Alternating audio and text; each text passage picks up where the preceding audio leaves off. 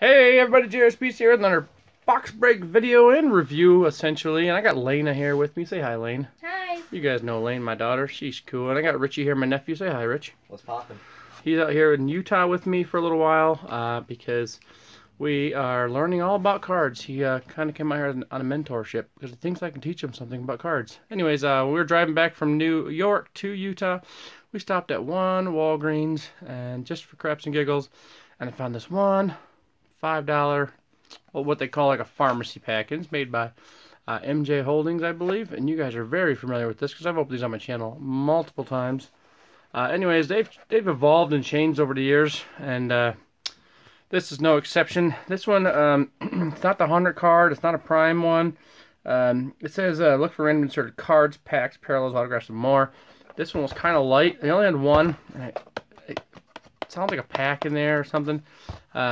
So I don't know. I was like, well, let's just get it and open it for the channel. So, all right, hold on one second. I'm gonna get this box open for you guys. Okay, guys, I like to carefully open these things, and then I like to redisplay the boxes sometimes, or I'll repack them and just give them to some kid. Okay, so there we go. Let's see what we got in here. Oh, it is mostly cards. Huh. Sounded like it was just packs of cards away when I switched it around, but alright, we have, a horrible pack. But you know what? I don't know if I posted the video. I went to Notre Dame, and we went to the campus. We went right to the field where they play and everything. Drove around a little bit on our way back. We actually stayed in Notre Dame, South Bend, Indiana, for one night driving home. So it's kind of fitting that we would get this. Actually, you know what? I think we bought this in Notre Dame, didn't we? At the Walgreens? Yeah, actually, yeah. Is it possible that they stuck these in for regional? That's funny. All right, well, we'll open that thing up. I know. I bought one up in New York, and it was a local team. No, it was LSU. I was a long ways away from New York. Yeah. So I don't know. Maybe it was just random, or maybe. I don't know. Could have just been luck. All right, so we got some old stuff in here. This is a 91 score. So far, this looks like a whole bunch of cockapoo-poo. If you don't know what that is, that's another word for junk. Okay, there we go. Old 94 Pinnacle. I think that's 94. Yeah, I like it. Been so long since I've seen it. Shane Simpson. I was hoping for like at least hey, Christian Okoye. He's a great one. The Nigerian Nightmare. I was hoping for at least like a Sage hit or something. Leaf. I don't know. Pack. Danny White. He was a really good player for the Cowboys back in the day. Okay, let's see. Here's a World Football League card. Not even in the NFL. Keenan McCardle, he was good for quite a long time with the Jags. Hey, 1957 tops. I can't believe we got 57 tops in here, guys. Look at those guys. Holy smokes. Wait a second. Wait a second.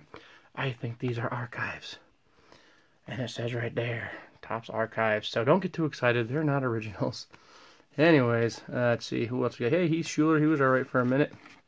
And we got Terrence Marshall Jr. Speaking of LSU. A couple draft cards in here.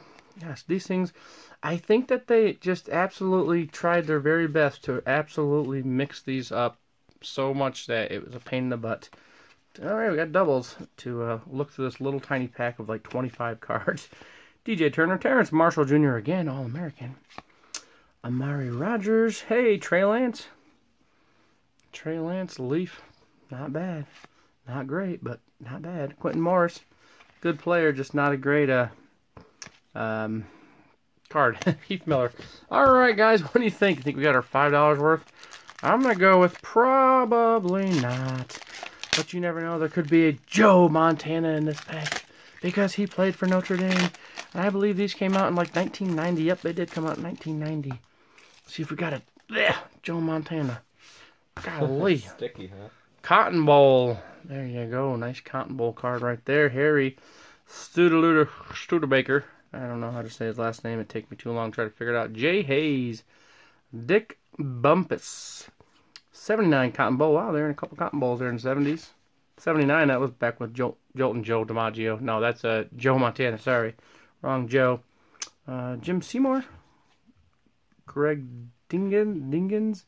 Greg Marks. Looks like he got hit in the face a few times during some tackles. But alright guys, that's it for this video. I thought I'd just do a quick review of this product and see if they've gotten any better, and it seems like they've just gotten worse. So stay away from the $5 packs at the pharmacies, CVS, Walgreens, and so on.